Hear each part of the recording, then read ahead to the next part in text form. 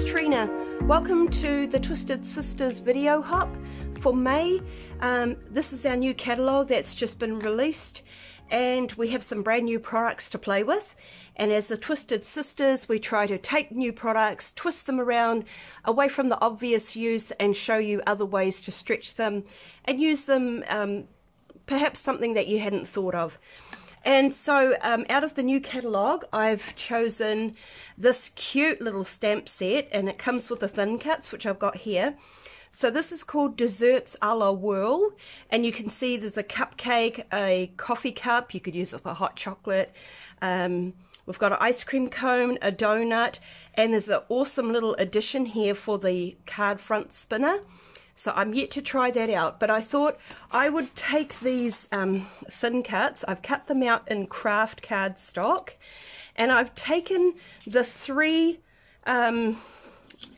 elements, the ice cream cone, the cupcake, and the coffee cup, and I've cut them in craft because instead of using them as their intended purpose, I'm going to turn them into flower pots.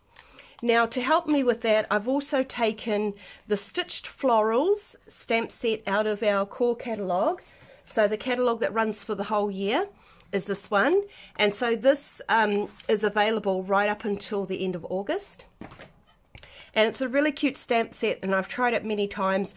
I didn't purchase the thin cuts because when it first came out, I just wanted to get my hands on it, and the thin cuts were not available. So I've actually stamped and fussy cut by hand with my little scissors a whole heap of flowers.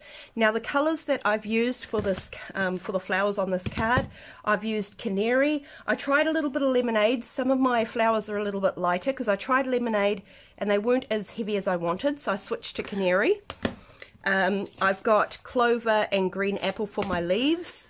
And then I've taken the beautiful grape, and I've done second generation stamping where I ink up my stamp, stamp it with the true colour, and then before re-inking, stamp it again, and you get a softer, lighter tone, and that's the second generation of stamping.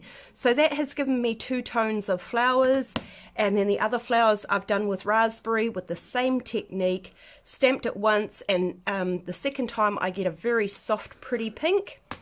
So those are the 5 colours that I've used to create the pieces for this card. And so in the stamp set there's a single leaf, so I've done that in both the clover and the green apple. And then there's a little branch. Some of them I have just stamped single, and a couple of them I stamped 2 together so that it looks more like a little branch, like a, you know, a longer branch. So I've got some liquid adhesive. I love the Tombow multi, and I've got shaker window foam because I love to use all these squares to pop up my elements. I've just created a basic slimline card, and this is just out of some cardstock that I had in my stash. In New Zealand we can buy A4 cardstock, so it's 8 1/4 by 11 3/4, and so I've just cut this down because it's a nice heavy cardstock that I had sitting here in a pale blue colour. It's similar to the light side of our Bluebell cardstock that we have at the moment with CTMH, but I think it's a little bit lighter than Bluebell.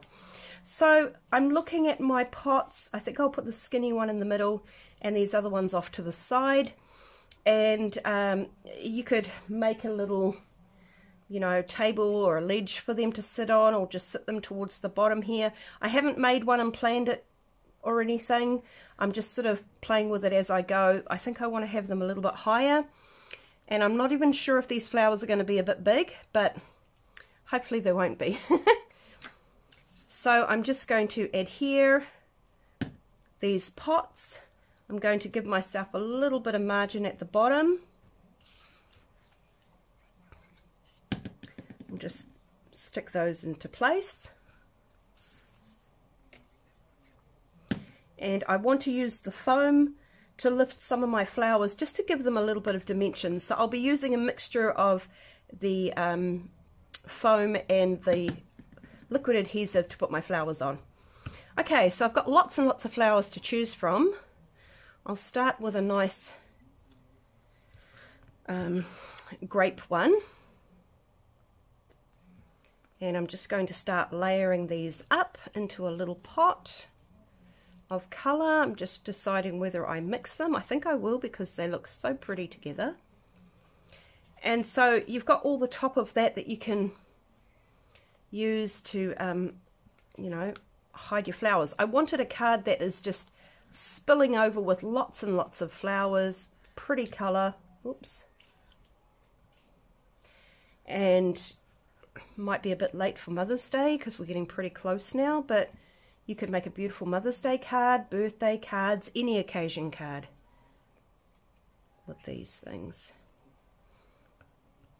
So I'm just sticking a few down to build my base. I think I'll tuck this in here. So you can tuck them in and out of each other. And then I'll put a few little lemony ones as well. Lemonade and canary. Just build it up, and it might end up like a huge huge lot of flowers everywhere. Okay, now I want to start bringing in some leaves just to give a little bit of freshness. So I'm going to tuck them in behind.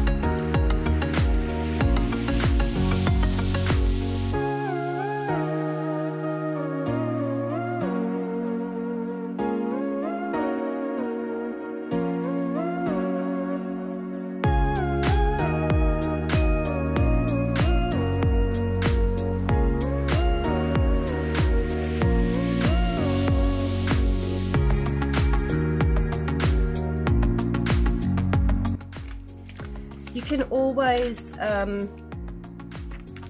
get an alcohol marker and colour them the way that you want.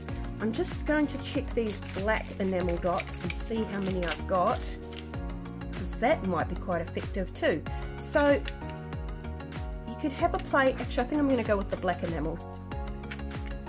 So I like to use my scissors to pick them up and then just put them onto my card.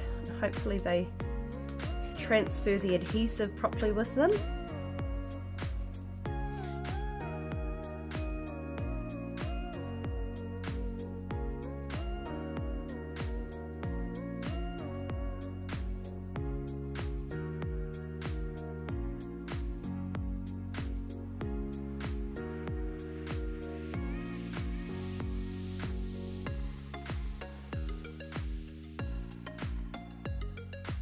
And I think I'm going to leave it at that. So I've got beautiful flowers spilling over the pots. So they no longer look like an ice cream, a coffee cup, and a cupcake. You've just got pretty pots. If you wanted to, you could just cut 3 of the same, so you've got 3 matching pots. But I thought I'd just try it and see how they look. So thank you so much for watching. I hope that you get to try this out and have some fun with the new stamp sets and thin cuts.